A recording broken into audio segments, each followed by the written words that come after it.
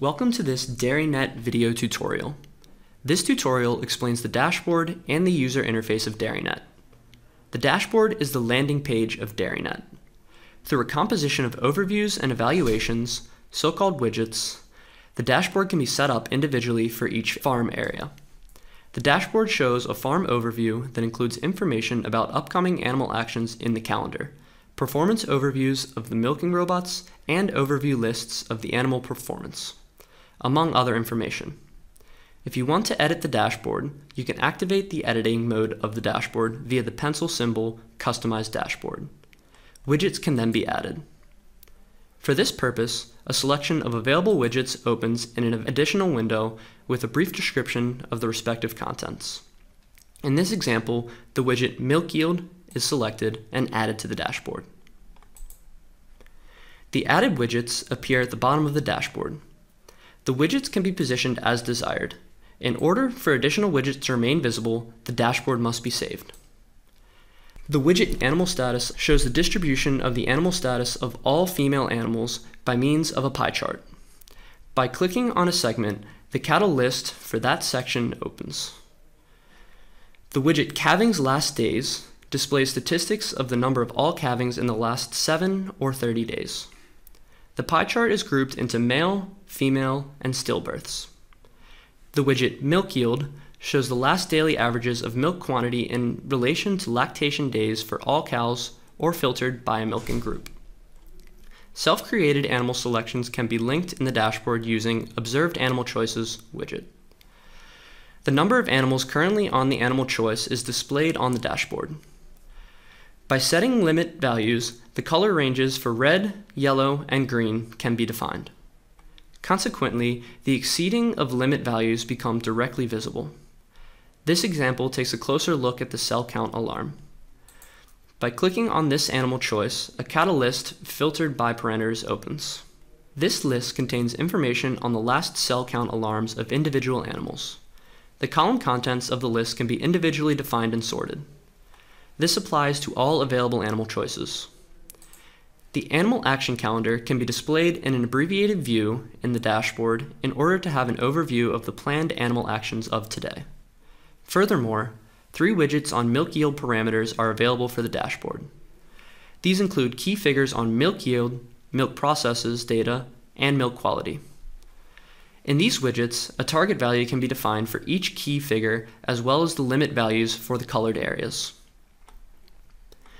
To define the target values, the Customize Dashboard button must be used. By clicking on the pencil symbol, the settings for limit values open. The individual areas are defined according to the traffic light system. The limits of the individual areas can be set specifically for each milking parameter. The settings made are activated by clicking the Save button. Setting value parameters offers the opportunity to adapt the widget milk productivity KPIs individually to farm-specific key figures. The development trend of the different parameters compared to the previous month offers a comparative analysis, and the green, yellow, or red bars make problematic parameters directly recognizable. By clicking the Save button, confirms the settings of the dashboard. The reproduction widget displays various fertility indicators, such as the insemination index. In this example, the insemination index for heifers is 1.1 inseminations on average. This widget can be filtered by barn groups. The widget Last Dairy Robot Milking Session shows an overview of yesterday's and today's milking visits and milk yield. The milking group can be selected for this overview. The 2 widgets, Performance Stall Unit and Performance Stalls, offer an overview of the milking performance and process data of the individual robots as well as the average total performance, oriented by milking box and oriented by farm. Using the mouse over function, further detailed parameters per robot, such as the average milk visit duration per cow and the average attachment time per milking, occur. In the widget Performance Stalls, various detailed parameters are described. Individual milk yield parameters are compared at different points in time.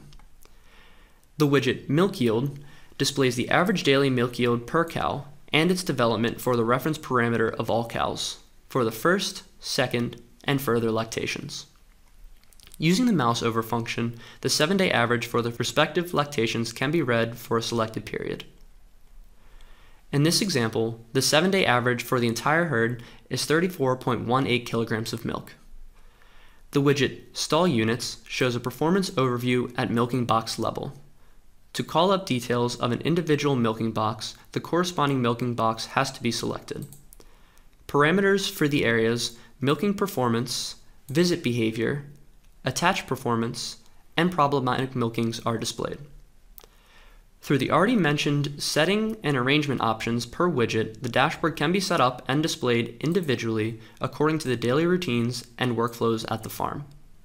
This is the end of this video tutorial. For any further questions, please contact your local dealer.